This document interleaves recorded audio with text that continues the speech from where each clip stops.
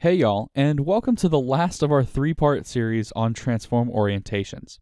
Now in this video, I'm going to be covering view, cursor, and how to create a custom transform orientation from a selected object.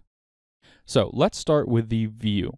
Now the view simply aligns the z-axis with the screen and the viewing angle. So as we rotate around our object and view our cube from different angles, you can see that the axes rotate to match that angle of viewing. So that way the X is always pointed horizontally and the Y is always pointed vertically on our screen.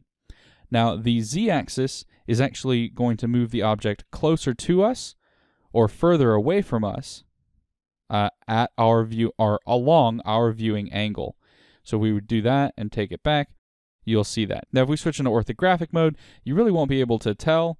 You can see that it's moving as it crosses over the global X and Y position axes, but you won't see it moving closer or further just because orthographic is on. But I just wanted to show you that's really how that works. So it's not moving off on an angle like it looks like with perspective mode on. It's literally staying in one line, going closer to us or further away from us. All right, so that's the viewing transform orientation. We also have the 3D cursor orientation, which by default is lined up with the global axes because the 3D cursor by default is lined up with the global axes. But you also have the ability to rotate your 3D cursor to the current viewing angle by simply choosing the cursor tool and rotating it. Now once we do that, you can actually see on the cursor we have a little tick mark here, and these are the 3D cursor axes. So if we go back into our move tool, you can see now that the X, Y, and Z transform orientation now matches that of the 3D cursor. I gotta be honest, I will probably never use this tool, but it's something that you can use if you want, and I'm sure it could be useful in specific circumstances, but it's just something that Blender has, and I don't personally see that much of a use for, but it's something you can do. Now, the last one could be kind of important, so let's go ahead and create a duplicate cube here.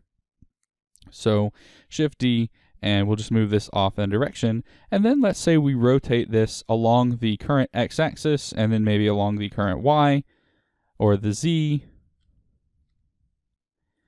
and there we go. Well, what we can do is we can create now a custom transformation orientation from a selected object. So this is currently located or rotated nowhere, right? It's rotated along the global axes.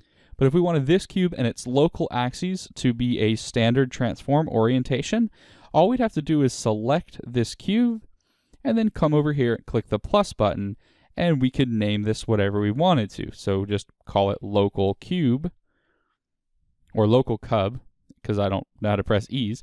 And if I select this other cube now, you can see that this is the standard, or that this is the custom transform orientation that I have chosen. If I want to delete that, I simply hit the X, and that transform orientation is gone, and then I just choose back to global, and everything will go back to the way it was. All right, so those are our transform orientation options. You're probably going to use global and local the most, normal when you're working in edit mode, gimbal is a little bit more advanced, and sometimes the view. I really don't see a need for the 3D cursor, but being able to create your own transform orientations could come in handy at a future point. I'm Sir Pinkbeard, and thanks for sticking it out through this transform orientation video series, and I will see you in the next video.